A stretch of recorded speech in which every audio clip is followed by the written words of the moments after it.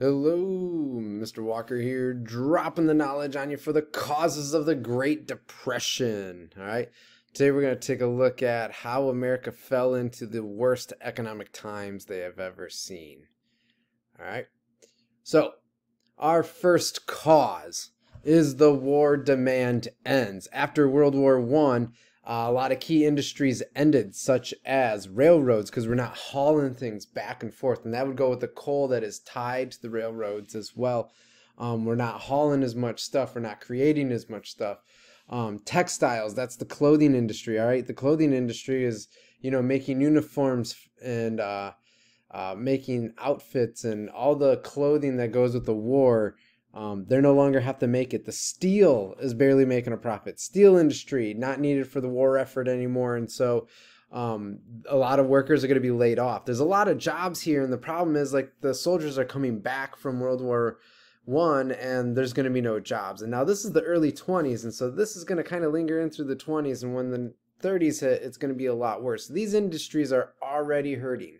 Okay, farmers were another one that were hurt by the war demand. Okay, when the war broke out, the government asked farmers to grow a lot of crops and the government would pay them, and then they give it to the military. After the war, the U.S. doesn't need that much grain. They don't need that much crops. Okay, and so the farmers have what is called a surplus. A surplus is when you have more than you need. Okay. And so what happens is the price falls. Like if you have, if you're trying to sell a TV for $100, but no one buys it, so you drop the price. Well, if you have a lot of corn, you used to sell it at this, but you might want to sell it at this so you can get a lot more out as well as try to sell more. Okay. The farmers needed the boost production in order to sell more. Okay. So they thought since the price had fallen, they'll grow even more, and then they'll have to sell just twice as much to get back to where they were. Well, the problem is when you already have a surplus and then you add to the surplus, you drop the price even further. So farmers were not even really making a profit. The incomes were declining. They start defaulting on their loans. They start losing their farms. Okay. And so this is, happening in the 20s. The farmers were already in the Great Depression in the 20s. Then Congress came up with an idea that the government will buy the surplus crops from the farmers because that's what they were originally doing, and the government didn't really plan how to make sure that the farmers were going to be okay once the war demand dropped. And also this would say, so they introduced a bill that was going to become a law that said the government would buy the surplus crops from them at a guaranteed price, and that also in the market that the price of grain couldn't fall any further. Right? Both houses of Congress passed this. They give it to the president, President Coolidge, and he vetoes it. So there is no help for the farmers. Okay, they're gonna fall into really, really hard times, and a lot of them are gonna lose their farm. Another cause is the Smoot-Hawley Tariff Act. All right, in 1930, President Hoover signed the Smoot-Hawley Tariff Act. What that is it puts high taxes on imported goods. And import is when we buy a good from another country. Okay, we put high taxes on them. So say for a car it's like $10,000, right? Well, we'll put a tax on it which would make that car $12,000. Okay, the idea is to discourage you from buying foreign products so that you'll buy American products, therefore supporting American workers. Because if you buy foreign products that then the American person isn't, you're not buying their product, so therefore if their product isn't selling, then I don't need the worker. So if we tax foreign goods, then we're protecting American jobs. However, when we did this and we set high tariffs on, or taxes on them, on their imported good, these tariffs, the other countries retaliated by raising tariffs on our goods. So we quit buying foreign goods and they quit buying American goods, and foreign trade went down 66%. So, that's a lot. Okay. So for every dollar that came in, we're no longer getting 66 cents of that. We're now only getting $34 for every dollar that we used to get. A lot of jobs here, a lot of loss and hurt. Okay. So, foreign markets lose money. American markets lose money. Companies have a hard time paying back loans. And when you can't pay your loans back, your business fails and you have to let go of all your workers, and now people are without a job. Okay. Another, and this is the major one, this is the major cause of the Great Depression, okay? People were living on credit. In the 1920s, it was called the Roaring Twenties, and it was assumed that the economy was going really well. The thing was, though, in the 20s, they created the assembly line in factories, which allowed them to produce products such as the car very quickly. And then when you make a product very quickly, you end up having a surplus. And the surplus is good to the consumer because the surplus drops the price. When the price dropped, everybody was able to afford everything. But when you couldn't afford everything and all the new gadgets and machines that came out, like the washing machine, you would buy it on credit, much like a credit card today, but pretty much what it is, it's a loan, all right? You buy a little bit now and you pay the rest later in increments per month, okay? Christmas, people like to call, layaway is another form of credit. You buy now and you pay a little as you go. The problem is businesses were giving easy credit, like, oh, you need a loan? Here you go. You need a loan? Here you go. They weren't really asking, like, how many loans do you have? So consumers had a lot of loans, a lot of debt.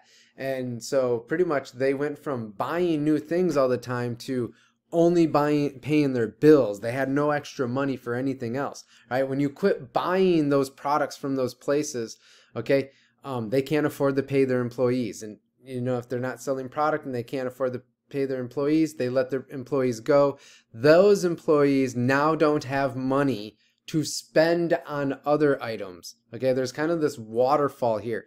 When the workers at this business lose their job, okay, the money they used to spend at other businesses, they no longer have.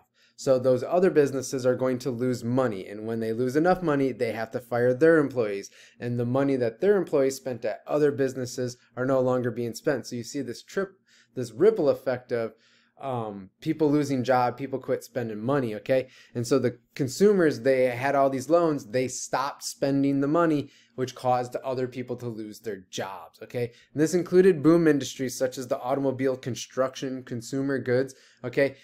People were buying, they racked up all this debt, they had all these loans, they couldn't pay it all back, and people stopped buying product altogether, or limit how much they're spending. So that really hurts businesses, and that creates that ripple effect of unemployment, okay?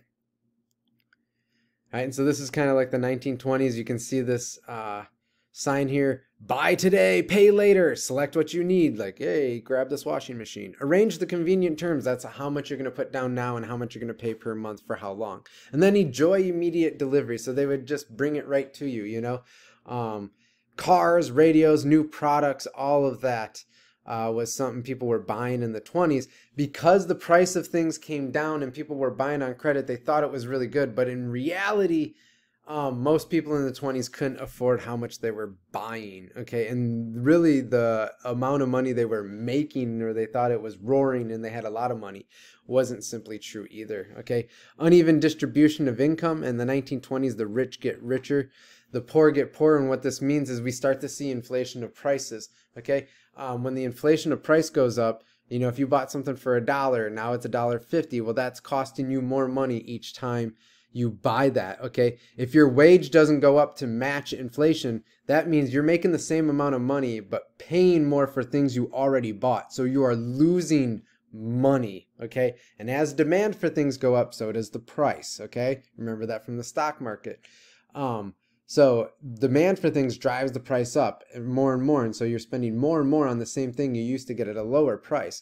Well, what happens is the capitalist, the rich person, the business owner who's making the product, they get more money while the worker makes the same but pays more. So they technically have less money than they used to have, while the person who makes the product has more than what they had because they're charging more, okay? As I said in the last, like 70% of families are earning less than the minimum for a decent standard of living in the 20s, and they simply cannot afford all of these products, okay? And this is kind of a chart that shows the 1920s starting here. You actually see the recession that hit in 1921, 1922. The economy comes back, but it doesn't like raise very high where you could be spending more money, okay? This is pretty much a plateau. This is, this is not a big spike where people would afford to have more money. All right, so the top 1% owns 99% of the money, whereas the bottom 99 or the 99% of the population only has 1% of the money. All right, overproduction in industry was another cause, okay? The factories were producing products. However, the wages for the workers were not rising enough to buy them, okay? As I said, so, people can't afford the products don't sell. If the product doesn't sell, the employee gets laid off, okay? Too few workers could actually afford to buy the factory output and all the things that they were selling. And that goes back to, if you can't sell the product, I can't keep the employees, all right? The surplus products couldn't be sold overseas either due to the high tariffs that Europe put on us. So, being like, oh, well, if no one's buying it at home, maybe people are buying it out in the world in other countries. No, because of the tariffs. So nobody's buying anything and no employees are needed. And so that's going to be this ripple effect. Soon all the people in the car industry are going to be employed, and all the money they spent, and then they spent money at businesses. Well, those businesses aren't getting that money, so they have to lay off their employees, and their employees aren't spending money at the other businesses, so they have to lay off their employees. And this trickles down and it turns into a horrible, horrible, high unemployment rate. Right? At the worst in the Depression, it was 25%. 1 in 4 people could not find a job. Right? That is significantly high. Then the last cause is the stock market crash. Okay, so yesterday we talked about the stock market. In the 1920s, we kind of covered this. The Dow Jones, and that's tracking the stock market. How well is it doing?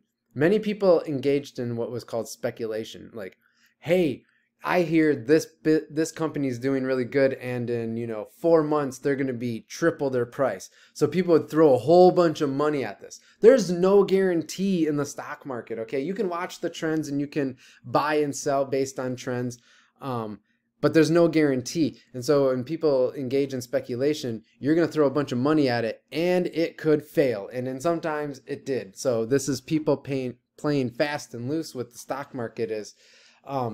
It creates this idea that there's more, this confidence that there's more money in there than there is, okay? Also, people were buying on margin, where if I'm investing $10,000, I only have $5,000. I go to the bank and borrow the other $5,000. That's a loan I have to pay back. If I lose that money, I owe the bank, but the bank is also out of that money as well. And also the banks are buying stock too. They're actually taking the money that people are putting into the bank. Your money is actually not in the bank. They loan it out to people, and the idea that they'll get the money back in interest. And so when they lost money on the stock market, they lost people's money. And then the people who loaned money from the bank, they also took that money from other people and loaned it too. So on September 29th, 1929, what ends up happening is the stock prices were at an all-time high. And so people start selling to make the most profit. Well, when people start selling, people started to panic, because when you sell a lot, the price comes down. And so they were selling, and the price kept falling and finally bottom plummeted out, and all the businesses were lost, and a lot of people lost all of their money if they weren't able to sell early in the day. So you're talking like a lot of money. And if you borrowed from the bank, now you're in debt to the bank. And if the bank was doing it, now they lost everybody's money who put money into the bank. And so people were fearing that